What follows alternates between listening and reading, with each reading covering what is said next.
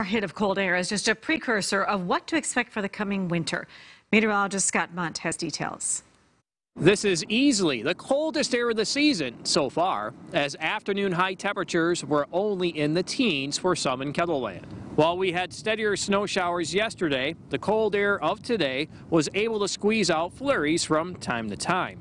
But anything that fell stayed light. This cold air will soon leave, but as everyone knows, it will be back. The Pacific Ocean waters near Alaska are well above average. This in turn allows for cold air to pour in from Canada into the upper plains. Unless those waters cool dramatically over the next couple of months, get used to these types of cold intrusions. Keep in mind, we also have above average snowfall in Canada. This too is a source for colder than average temperatures. At least this push of cold air will not thrust us right into winter, as temperatures will slowly moderate as we go through the week. For KELOLAND weather, I'm meteorologist Scott Munt.